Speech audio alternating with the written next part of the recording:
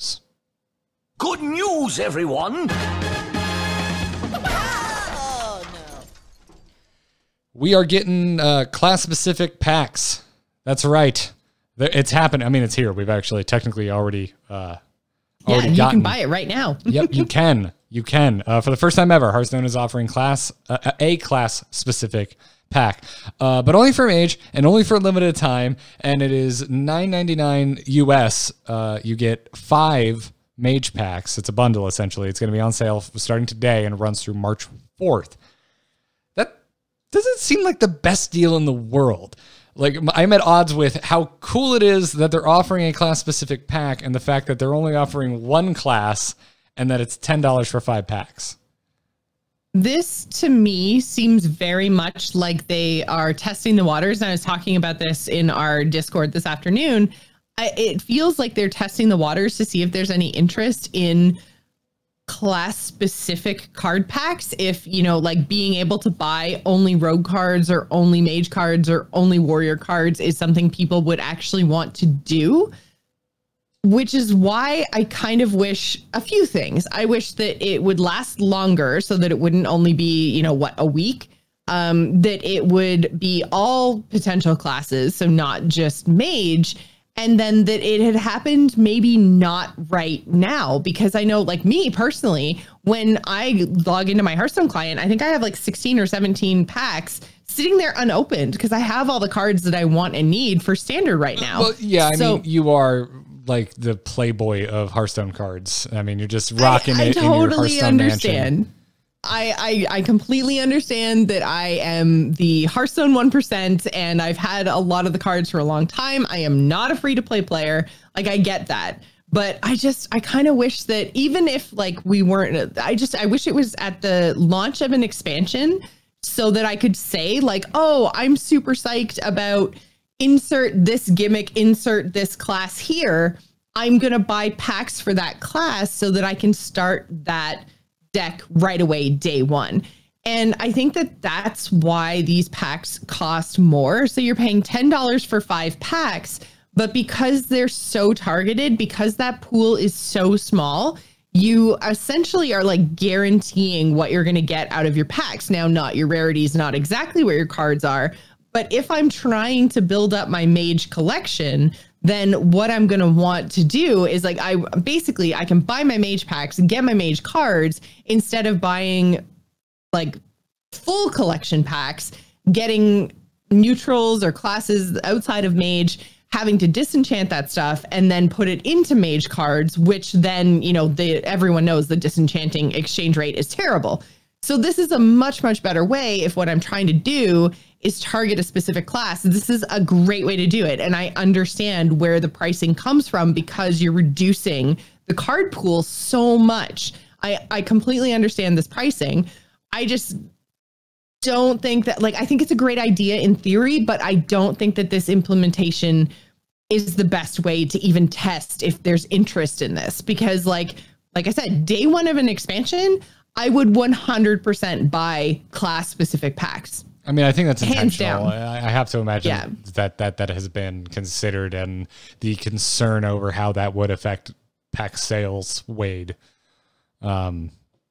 It's all, like I said, for me, it's like, I think it's all of these things combined. I think it's okay if you want to test the waters with this, but I think it should be cheaper if it's so limited to only mage. Like, go ahead, make it a little cheaper. Why not? Like, I like at 10. I'm not buying at $10. If it was like $7, I would buy it just to see what the opening animation is like. But at 10, I'm like, I'm good. I don't need to buy this.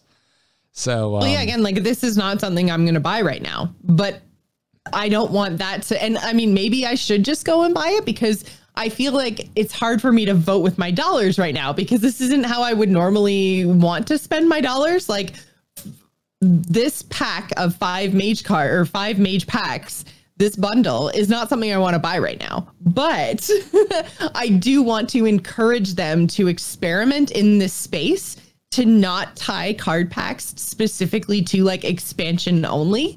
So I like the idea in theory, and I want to see them do it. So I want to give them that feedback. Maybe I should just tweet at them, be like, guys, great idea. I like this. Well, I've got news for you. they listen to the show.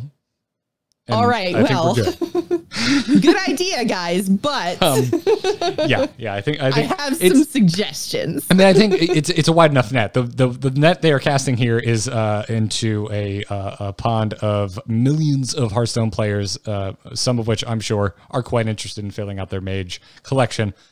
So I'm sure they're gonna get some bites for sure.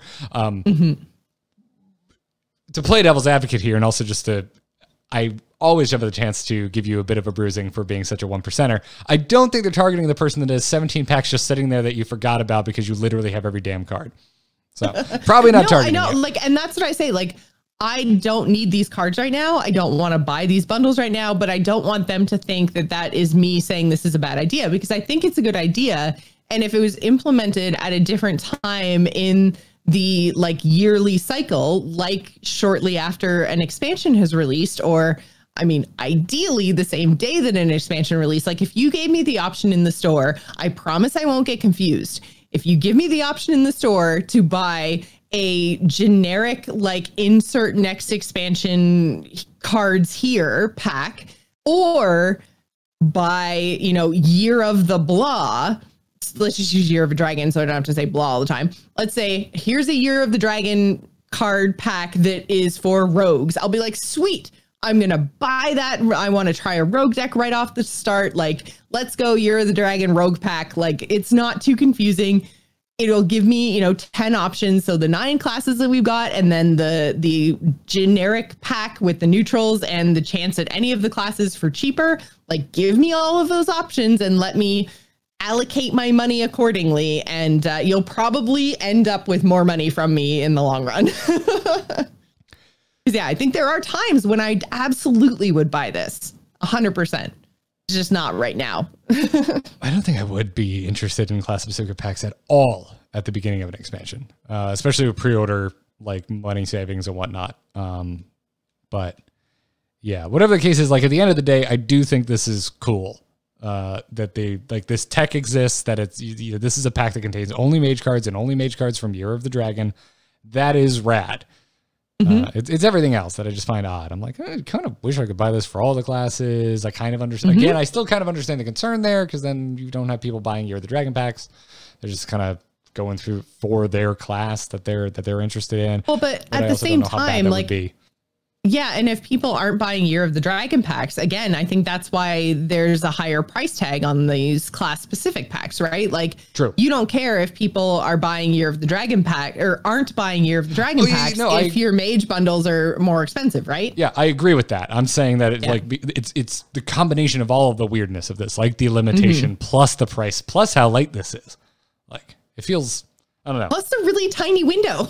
Have to imagine that there must be reasons. There's a graph and some people in suits with all right, we're still selling this many dragon packs and blah, blah, blah, blah. We don't want to risk it too much. There's an apple cart they do not want to upset is what I think is happening here.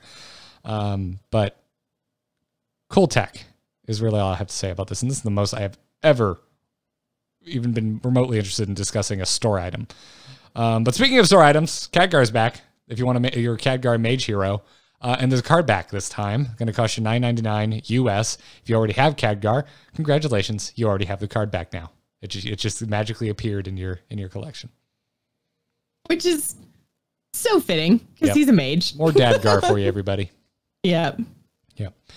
Also, there's the 6 years of Hearthstone in-game celebration coming. Which where the hell was that? I don't know. I'm done with visuals for the video audience. And to commemorate the occasion, Hearthstone is putting on an anniversary event beginning on March 4th. That's going to bring special tavern brawls and a new legendary quest line and logger rewards. That's really freaking rad. So go check that out. And yeah, that's basically our show for today. My goodness, that was a long one. Garrett just deleted half a page of show notes. You guys peek behind the curtain. He was you know what? That's a show. Delete. That's it. That was a lot. There was a lot of battlegrounds. It was a lot. It was a long show. I get it. It's just really funny. To the commenters of the official post going, where's the standard rotation and Hall of Fame and burger. It's coming. And if it's on schedule. If we look at previous years, Goodness. Oh my God, Garrett, I wasn't even going to bring up that. No, I just thought you're totally right. Like, yeah, like if you guys are waiting for news about Standard, first of all, we just got an influx of cards. So have fun playing your adventure and have fun playing with the new cards in your Standard space. It's only just the end of February. This happens every year. I am glad that we got a super awesome Battlegrounds update to help bridge the gap between the end of the Year of the Dragon and the start of whatever we're getting. And I expect those announcements to happen alongside the Hall of Fame, all of that stuff like it always does at the end of the year, which is always around April. So we'll probably get announcements in March. So just chill out, enjoy the update, enjoy the fact that I think we're getting an arena rotation soon too. Like just but enjoy the Hearthstone stuff that's carrying us through the gap that we always have at the end of the year. All right. So here, can I give you like a true peek behind like the curtain that is my brain? Yes. So what just happened was I mentioned the 6-year anniversary and then I couldn't find it in the blog. It's actually right there by the Jaina image, which I was looking at while we were talking about the Mage cards. The Mage packs. And I thought to myself, shit, I wasn't supposed to talk about that yet. Crap. I panicked and that's why I deleted everything else. I'm like, crap, did they actually announce the arena rotation? Because then suddenly I was really lost in the blog because it's actually one of the longest blog posts they've ever made and actually one of the most detailed they've ever put out, which I really enjoy. Yeah, they had dev comments. So yeah, no, I feel like we can't like emphasize that enough because that was amazing and I love the insight. Yeah, the arena rotation is also coming on March 4th. They're going to be rotating to include Basic, Classic, GVG, Witchwood, Savers of Uldum, Descent of Dragons, and Galakrond's Awakening. But that's not coming until March 4th, so it's still a little ways out. Not too far out, though. Yeah, so, it's like that's next week, isn't it? Yes. Yeah, next Wednesday. A week today. Yes, because time marches on to claim us all.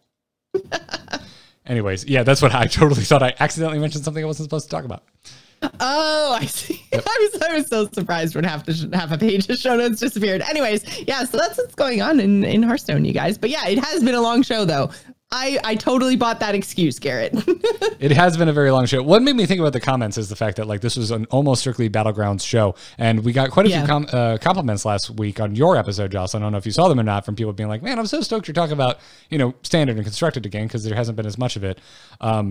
And to that, I would just say, like, expect that to just kind of be like the rising and falling breath of the Angry Chicken as we move forward. Like, if it is a Battlegrounds heavy week in terms of news and updates to the game, that's where we're going to put our focus. And the same goes for Standard. And if it's kind of a regular week without major updates to either, we're going to split our time between the two willy-nilly. But I mean, this was literally the biggest thing to happen to Battlegrounds since its release. Yeah. Well, and I think that honestly, I think I said this last week too, I blame Galakrond's Awakening a little bit because our plan had always been, I might have actually said this in the patron Discord, so if you guys aren't in there, that's where I apparently just split all my thoughts. So if you're interested in my thoughts in between shows, that's where they go. But I think that I really blame Galakrond's Awakening because our plan for the show always was, it's even why we pushed it to Wednesdays. Like, play the solo adventures, see how you like the encounters, get access to the new cards, throw them in some decks and play them. And there was just nothing that was that impactful until we had all of the cards out and were able to build that super cool Dragon Hunter. It was like, week one with Embiggen Druid and then the final week Dragon Hunter. Right. And so we were kind of expecting or hoping that there were going to be some really cool card uses and an evolving meta over that time. And it just didn't really play out like that. So it's not that we didn't want to cover Standard. It's that there just wasn't as much Standard to cover in terms of like new and exciting decks to play on ladder, because there just wasn't really anything that was coming out of that influx of cards week to week that was worth really highlighting. So that was always our plan. We haven't abandoned Standard by any stretch of the imagination. It's just that sometimes there's just more going on in Battlegrounds, and they have been updating Battlegrounds so quickly that we've been able to kind of have this natural flow to the show where it's like announcement of like patch, nerfs, buffs, whatever coming to Battlegrounds. Then, you know, it happens the next week and we're able to talk about what that's like.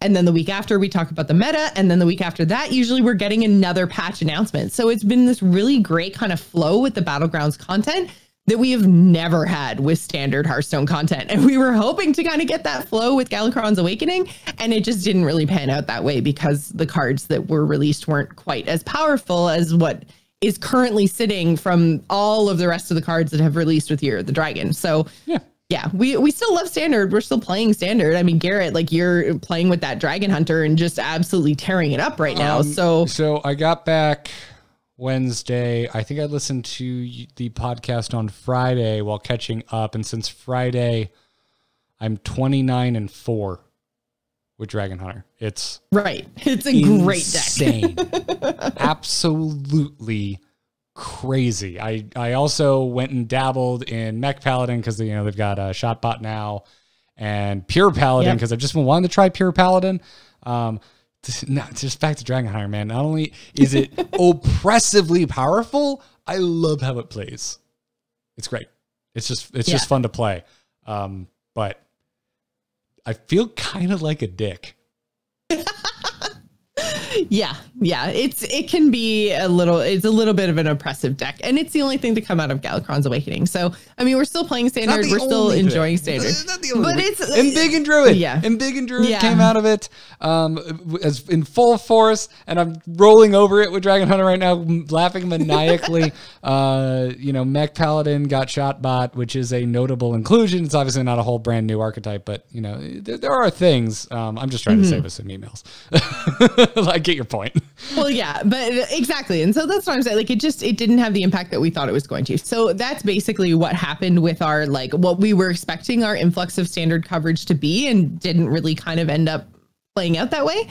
So, I mean, I'm kind of on the edge of my seat and super stoked for whatever our Hall of Fame and our rotation announcements are going to be. Like, I'm right there with you guys, and I'm still really, really enjoying and interested in standard Hearthstone. It's not like I'm giving it up for Battlegrounds. I love playing Battlegrounds, but I'm kind of like straddling both worlds right now and really enjoying it. And that's why I think the show has kind of evolved into what the show is now. And I love doing it. So I hope you guys love listening.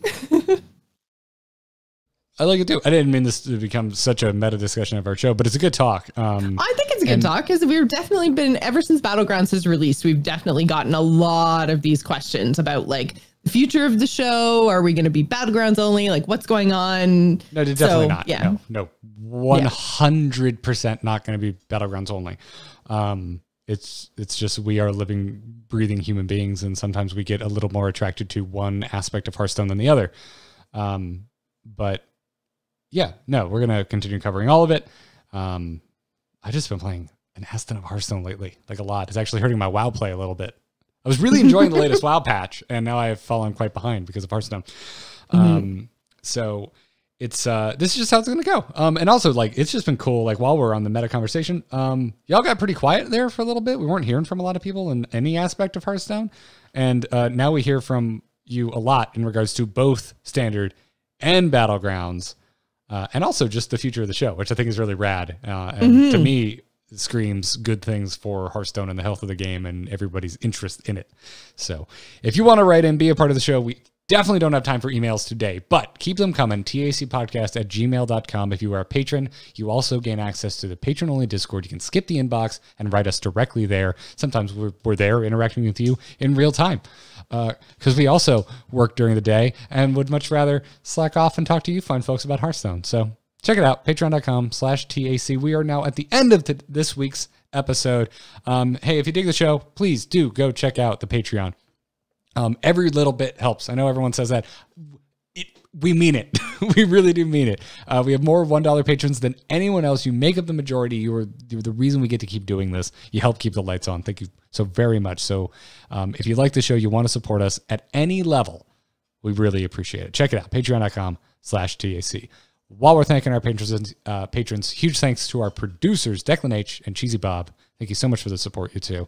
And if you want to catch the whole back catalog of episodes, you got some catching up to do. Maybe you, for some reason, missed last week's stellar episode hosted by Jocelyn with Jonathan Vigil from the wonderful band A Ghost Inside.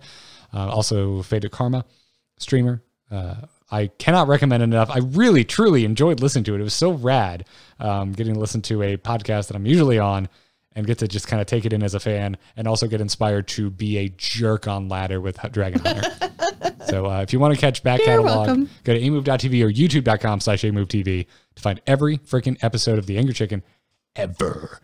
You can catch us live now on Wednesday nights. It's official. We're doing it on Wednesday from now on. Shit doesn't come out on Tuesday as much as it used to. Announcements don't come out on Tuesdays as much as they used to. We're just doing it on Wednesday from now on. It works out. Even though I'm tired because I get up early to do a show with a dude in England. Doesn't matter. We're doing it on Wednesday. This is how we're doing it. This is how it's going on from now on. Join us at 8 p.m. Eastern Time. Twitch.tv/amovetv. Come join us in the live chat. Wonderful, fine folks. You know, it's a good place also to hang out. Like, you know, you got that 80 gold quest. You know that message we all type to each other. Hey, who wants 80 gold? The A-Move chat's a great place to throw that in. Might find somebody. But before we go, Joss, you do all sorts of other awesome stuff. Where can everybody find you? You can find me on Twitter and Twitch. I'm at Joss Plays. That's JOCE Plays. Nothing really crazy to talk about right now. Just still doing Gamers In all the time. We're talking a lot more like industry kind of news over there now. So if you obviously, my playtime in general has dropped off a lot in the last 6 weeks or so. So yeah, we're doing a lot more industry news, which has been absolutely fascinating, especially since we're coming up on a new console release this holiday season. So there's all kinds of crazy stuff going on right now in general gaming stuff. So if that's your jam, come and check out Gamers In. Yeah. Lots to say about Stadia being weird. But there are so many of those like cloud streaming services out there now. Like the Nvidia one is actually really good. And the Xbox one worked surprisingly well. I was surprised. I was really surprised by both of those because Stadia was so bleh. I haven't tried any of the streaming stuff. I do know that Xbox Game Pass will have my money forever because it's so freaking good. Xbox Game Pass reminds me of the early days of Netflix streaming, where it was just like, oh my God, this is the future. I just get to play so many more like non-Blizzard games because of my Game Pass thing. Like not sponsored at all, by the way. Also, I'm a little miffed. I missed out on the like $1 a month Game Pass sale that they had. I totally got screwed. So I truly enjoy it. So because you're paying full price, that's how you know you like something. Yep, love it. I have bought every Forza game ever. I haven't bought the latest Horizon because I just have Game Pass, which means I just have access to it. So what's the point? Right? I love Forza. I really do. And I never get to talk about it. So, hey, if you nerds ever need a car nerd to come on and talk Forza, let me know.